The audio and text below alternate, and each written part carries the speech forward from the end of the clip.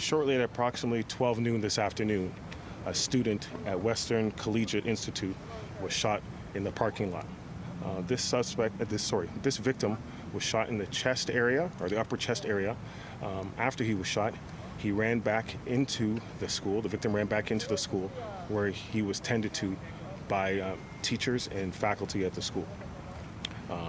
At that time, emergency services was contacted. Police and ambulance arrived on scene and tended to the victim. The victim was subsequently transported to a local trauma center where he is currently in critical care.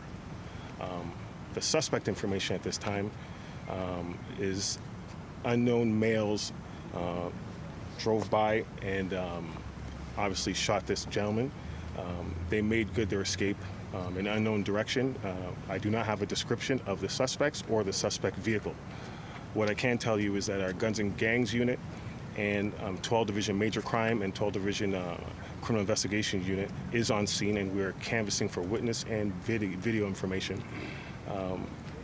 This is a residential area. If there's any homeowners in the area have any dash cam or residential camera footage, that would be greatly appreciated if they could fast forward that off to 12 Division at 416-808 1200 and or Crime Stoppers.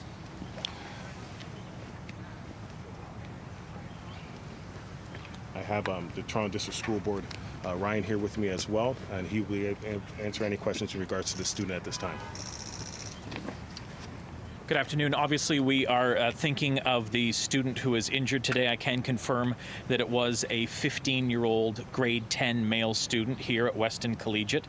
Obviously, we're thinking of him, his family, loved ones, the staff and students here at the school right now.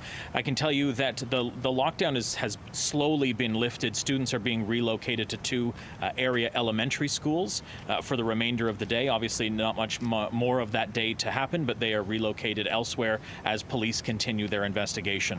For our part, we are making sure that supports are now coming in to speak with students if they need support through our professional support services teams, and obviously cooperating with police in any way we can as they continue their investigation.